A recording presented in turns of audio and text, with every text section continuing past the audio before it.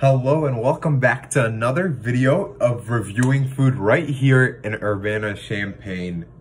Today, we're right at the end of Green Street. We have the famous Shawarma Joint. And it's important to note that I have tried Shawarma Joint twice before in the last couple of weeks. However, this time it's a little different. Usually I go for a bowl. This time we're going for one of my favorite desserts, and I'll tell you why in a second, the baklava. And I have many connections, especially because I am from Egypt. So obviously the baklava and shawarma joint in general aims at Mediterranean cuisine. I'm from Egypt, and this is as Mediterranean and as Egyptian food does get. So just a little story right here. I, growing up, used to sit down with my mom and actually watch her and help her make baklava. So I have had experience with actually making it before, but I have never taste tested it from right here in Shawarma Joint. So that's gonna be truly an experience. And I think this will be nice so I can feel culturally connected as well. I know I've always found comfort in food. I've found comfort in other Mediterranean cuisines like falafel. But it's been a while, or since at least for last month that I've been here, that I have not ate baklava. So obviously it means a lot to me. It means a lot to my family. But let's actually see what baklava consists of. So let's open it from its bag. So this is the packaging. Ooh. Okay. So the science behind it actually is rather simple, especially because I've seen it made when my mom used to make it.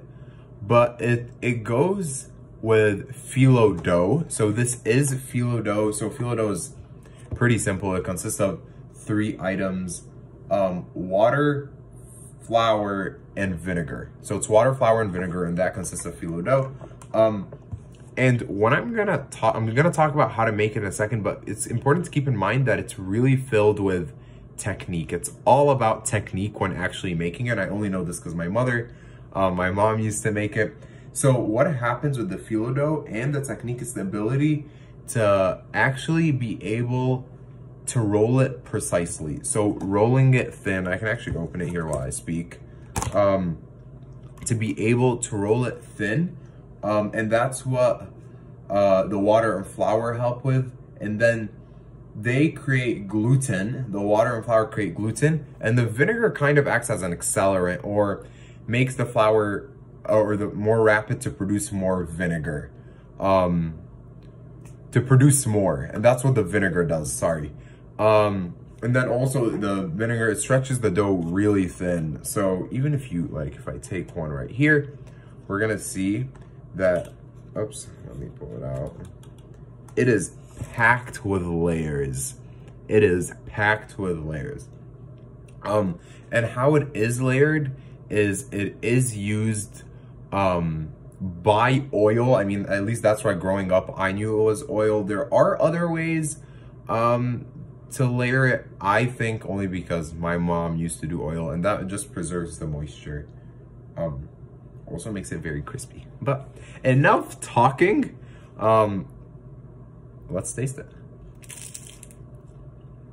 Wow. Phenomenal, phenomenal.